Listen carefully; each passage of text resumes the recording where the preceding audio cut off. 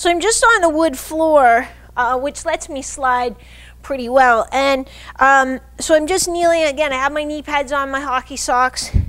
I'm staying nice and tall, and I'm just working into my hip internal rotation. So it's just a little kind of active range of motion exercise. So I'm pausing at the end, which will be a little isometric contraction of my hip internal rotators, which helps a little bit with our stabilizers. But I'm really just trying to work on that range of motion.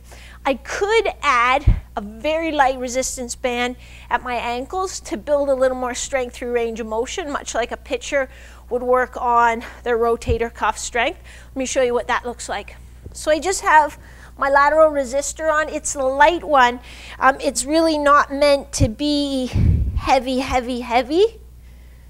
And as I do those drills, I want to stay nice and tall. So I don't want to get all hunchy over. I want to stay nice and tall, just like if I was trying to be very big in the net.